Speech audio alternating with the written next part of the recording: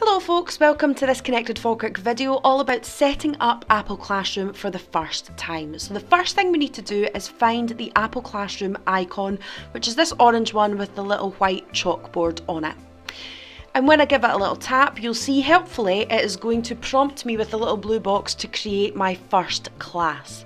If I give that a little tap, it's going to take me in to the class creation menu, and the first thing it's going to ask for, as you might expect, is the name of the class. Now, while I'm typing this in, it's worth noting that you can do this in advance. The young people that you teach do not have to physically be in front of you for you to set this up, which is quite handy if you are teaching multiple classes. If you're a secondary teacher, for example, you can get all of this sorted in advance. Once we've got the name, we go into the location menu, and you'll see I only have one location, which is Connected Falkirk Central. You will have your base establishment location, which allows you access to all the pupils who are registered within that establishment. So once I've selected it by tapping it, we're going to go back into this creation menu, and it's just a case of choosing whichever icon is the closest fit and then picking a colour just to distinguish between perhaps the different classes that you do have if you're teaching multiple. In the top right hand corner, when I'm done, I'm going to tap, and you'll see there I now have my first Apple Classroom class. If I tap on it, it is very helpfully going to prompt me to add students, again with the blue ribbon. If I give that a tap, you will see that it's automatically here populated with all the young people in the establishment. So for me it's just 2 just now, so that's really helpful. But if I did need to search through hundreds of kids, I can just type in the names and you'll see it automatically filters them out. So if I tap on Joe here, or Jane, sorry, and then Joe, and then in the top right hand corner I'm going to tap on add, and that is going to take both of those kids into the class.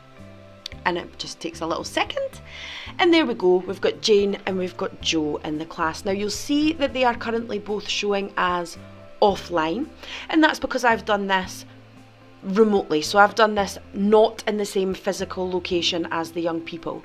Apple Classroom does work on proximity. So what will happen is when Joe and Jane arrive in my room and I start the class, their statuses will change from online to something else. And you'll see this in just a little second. We should have Jane coming online and authorising. And then Joe, unfortunately, is still offline.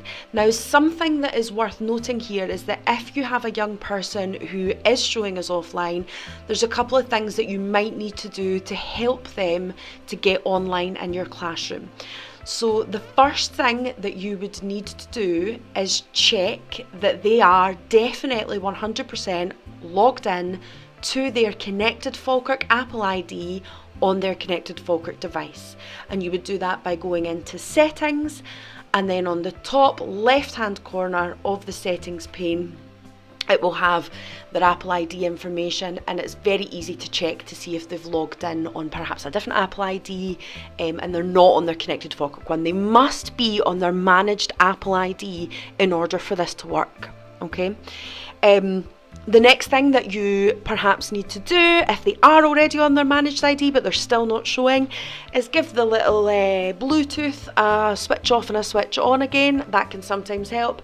And finally, if that still doesn't work, just get them to switch the device off completely and switch it on again. It's the old on-off trick. And what that should do, those 3 steps should allow you to then see that pupil online. So it's definitely an easy setup. It might take a couple of minutes if you've got more than one class and searching through all the different names, but generally speaking, very, very easy to set up.